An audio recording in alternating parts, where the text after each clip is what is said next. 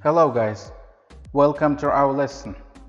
Today we will solve a problem on the topic the magnetic force on a current carrying loop.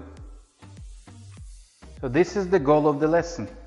At the end of the lesson you will be able to use the equation of a torque acting on a current carrying loop. Now before we start solving, it will be useful to recall the topic from the previous lesson.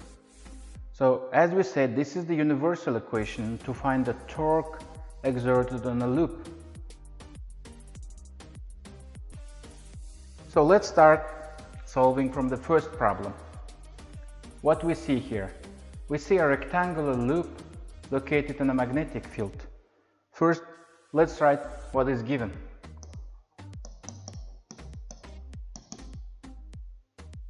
The sides, we have a square loop, so the sides are the same and they have 0.5 meters each, and it's placed in a uniform magnetic field which has a magnitude of 0.12 Tesla, and the current which flows through the loop is 4 amperes.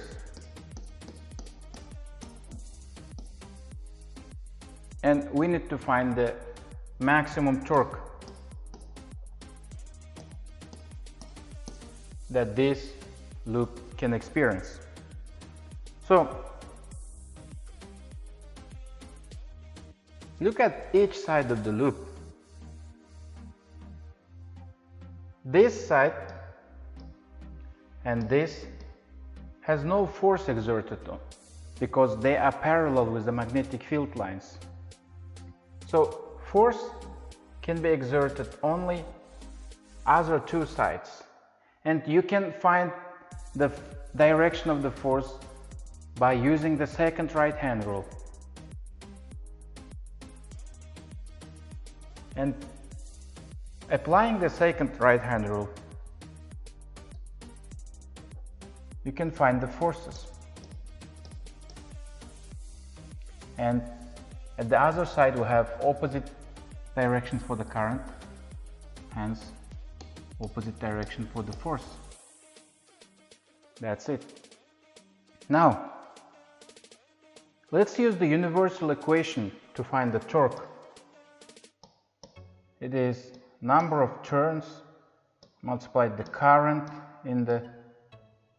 through the loop, and magnetic field strength, area, and sine alpha. So maximum torque can be when sine alpha is equals to 1 or alpha is equals to 90 degree. Then the equation for the maximum torque will be as follows: N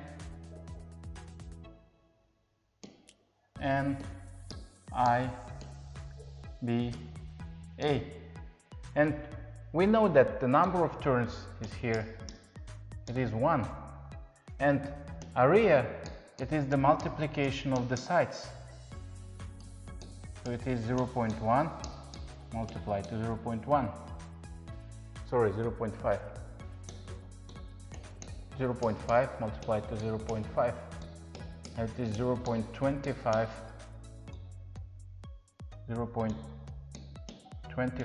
meters square. And all we need is just to substitute the numbers into the equation.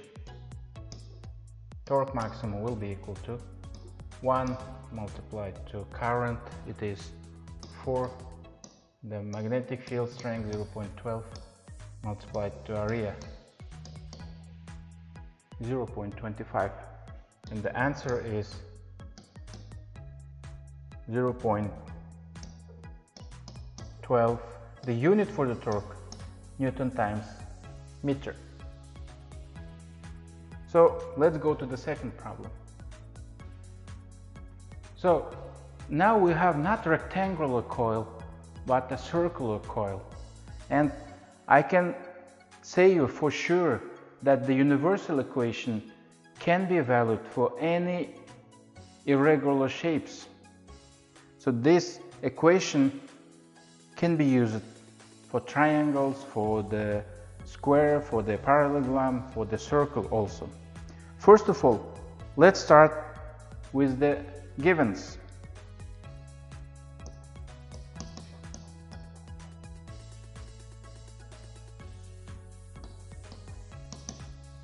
Now, we know the radius of this circular loop is 0.1 meters and it carries a current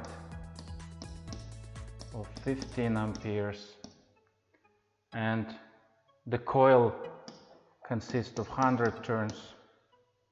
What else we know? And we know the circular coil is placed in a uniform magnetic field which has a magnitude of 0.8 Tesla, and we need to find the maximum torque this coil can experience. Now let's start with the universal equation.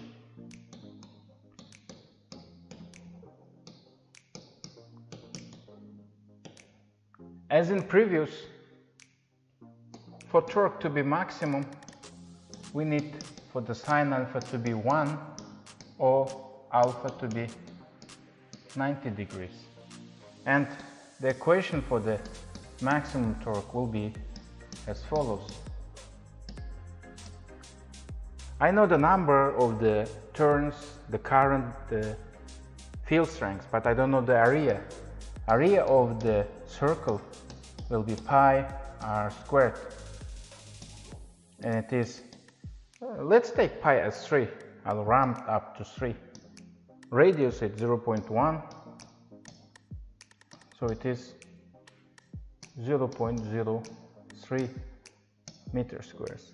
Now we have all the givens and we just can substitute them into the equation.